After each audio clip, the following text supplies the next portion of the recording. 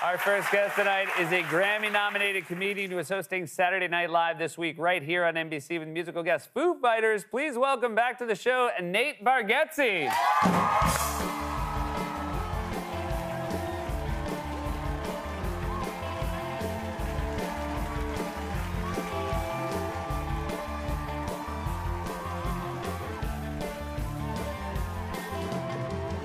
Welcome back, man.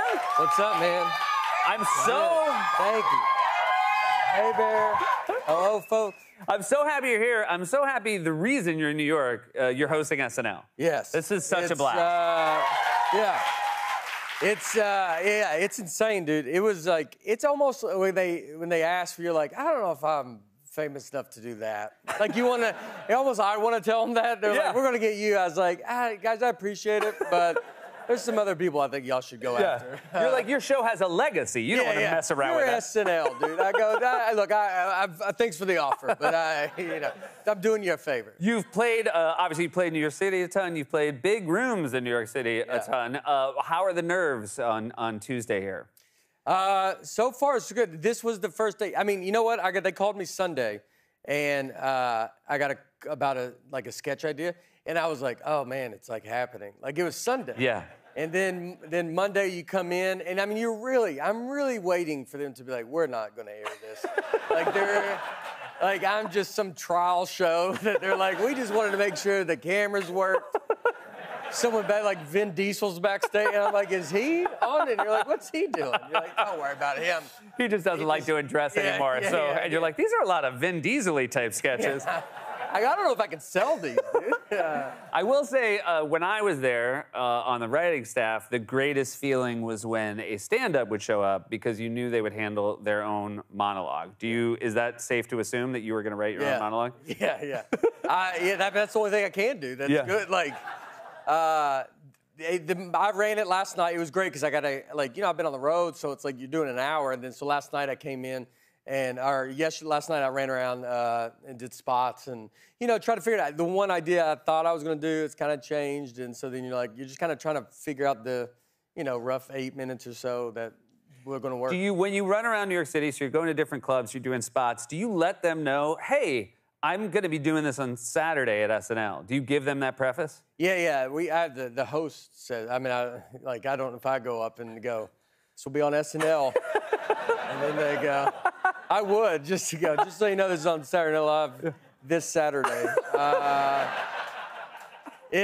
You do it. I remember following a lot of comics that would come in and running for a spot. And so it's very cool. You do want the audience to know. I would do it with late night sets when you'd run those to be like, just tell them this is what I'm doing. So the audience understands you're doing 5 minutes or 8 minutes, whatever it is. It's very tight. It's just a little different feeling. But you have to get back into the New York rhythm. Like the New York rhythm, because when I lived here, it's very, it's like quick. It's like you got to be just on top of them. And, instead of like these, when you do a long show, it's like a little more. And so, I had to I did 5 sets. And it took me a good 3 just to get back into New York. One of them did not go good. Yeah. It's so funny because people will say to me sometimes, oh my God, I can't even imagine what it's like to go on stage and do an hour. And you're like, weirdly, it's easier than doing 5. Yes. Because an hour, they get to know you. They realize they're not seeing the best 5 minutes first. But when you've got to do 5, they're like, wait, this is the 5? Yeah, this is it. They go, you're doing that this Saturday. I got to get a couple of that. They're going, you're doing this on, all right. And they're like, honey, I think we can wake up early on Sunday because we're going to get a good night's sleep. People would just tune in for the sketches. They're like, we're watching sketches. Like, that's the worst I'm at. They're like, but we've seen this other. So. Now, a lot of people might think you're flying high because you're hosting SNL, but you had an allergic reaction in Wichita. Was this before a show? This was an hour before the show. Okay. I tried to go running, try to do the right thing for my dumb body. That's what's infuriating, because you go, I'm doing what I'm supposed to do, man. And then your body falls. Like, I don't remember ever being allergic to anything. And I guess you just get old and weak. And you can't handle air. And so you posted a photo of yourself. You look pretty, Was it mid-run that you realized it was happening, or? We were having to do 2 laps. So it was mid-run, we go back. Those are those mile laps? Yeah. Yeah. We do 2 laps around the bus. And It's a big bus. it's a big bus. Yeah. So I go back, my hands start itching, my feet are itching. And it's Wichita, which has some of the most allergies. Like those people are some strong people. Yeah. They're breathing in that stuff. And it was like ragweed. I guess it just hit me wrong. So that goes up. I mean, we're an hour before the show. And it's like this. I was like, this is not good. And so then my buddy's like, you should take Benadryl. But I was like, that's going to make me fall asleep. Yeah. I don't want to take it. We got an EMT came down, and he was a super nice guy, bless his heart. But it was his first day. Yeah. And so he doesn't have the stuff for this. Yeah. And so he just came in. By the way, that's a different person. It's a different person. Yeah. And so he came in and was like, I don't know, And then he didn't know, if you work at a arena, you don't know who everybody is. Sure. And so he comes down there, and then he goes, so your name's Travis Matthew? Because I have his shirt on. It's just the brand. And I just said, yeah, I just went with it because I'm not going to go into a whole thing about it. I was like, just right, yeah, Travis Matthew, If he'd been like, I'm Ralph Lauren, I am.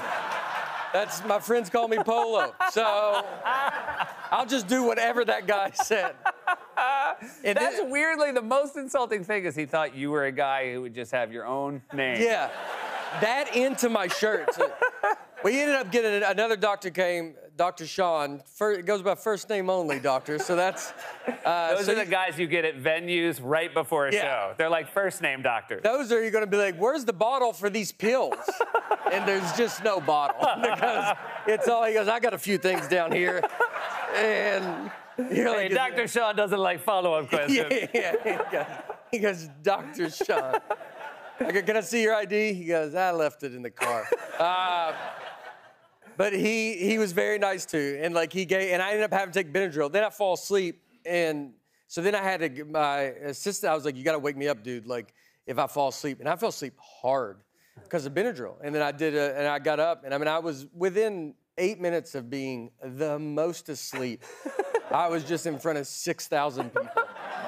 And were you cognizant of that whole act of like, I'm out of it? Or did you, once you got in front of the audience, did it kind of lock in, like muscle memory? Yeah, it went in. You know what? The show was great. I almost think it was a lot more freeing. Like, I was all, I'm on Benadryl. I'm like, I'm up there like, we're having a pretty good time tonight, folks. Nice and easy, My wife told me, because I was telling her this, and she said, because we're worried about being nervous at Saturday Night Live, and she was like, well, if you can do this, you might be all right. Like, just to wake up and then go talk to 6,000 people. Yeah.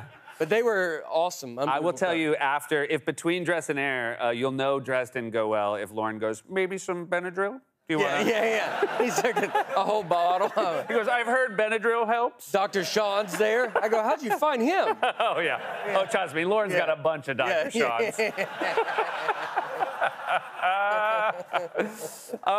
You mentioned your wife. I've always talked about I'm such a fan of the material you do about her on stage. She does not seem to be someone who puts you on a pedestal based on the material you do about it. Is she excited, though, about Saturday? Very excited. This one's very exciting. I mean, we've been together before I ever started comedy, so it's, I think that's a big reason for that. And, but she's very excited about Saturday Night Live. This is definitely something, it really is crazy. I can't even describe, like, you just are really shocked that I'm even here. And so everybody's super excited. She's a big fan of the Foo Fighters, as I am. So that's an exciting thing as well. Yeah. That was probably her most excitement, was that. Like, I feel like that's what impressed her. Yeah. I didn't even choose it. Like, I went in and I go, I like the Foo Fighters. But it's my first time hosting, and the Foo Fighters, please. She heard that. She was like, oh, that's how they can get away with you hosting. Yeah, they got the Foo Fighters. Oh, yeah. It's going to be all Dave Grohl in every sketch. I'm just kind of on the show. So she was very excited. I get a lot of sketch ideas. Do you get... from like family? And, this is everybody's dream, is to somehow have an in. Yes. Because, I know it, because you watch Saturday Night Live your whole life, and you're like, I got a pretty good sketch idea. And so then, once you get a friend that's like, you know, I'm gonna be there. They're like, well, let it fly. And it's just been text and emails of just like, run this by everybody. Like it just, nobody's a professional writer. It just. Anything helpful, or just does it all feel like spam mail? It's all like I'm going through it. I mean, some are like, you know, you're like, yeah, that's funny. Then some are like, dude, who do you think we are? Like, you think I can just walk in and start live? Professional writers and just be like, hey, my buddy Michael. He took some improv classes 40 years ago, and he's got some good ideas. I got him on the horn if y'all want to talk to him. Well, I hope that they do talk to Michael just for that. I do too. Yeah. Hey, I'm so excited. I think everybody's going to be so excited. Thanks so much for making time for us on the busy week. You're the you best, guys, man. Nate Bargatze, SNL, Saturday, October 28th, with the Foo Fighters on NBC and Live on Peacock. Stick around. We'll be right back with Andrew Reynolds.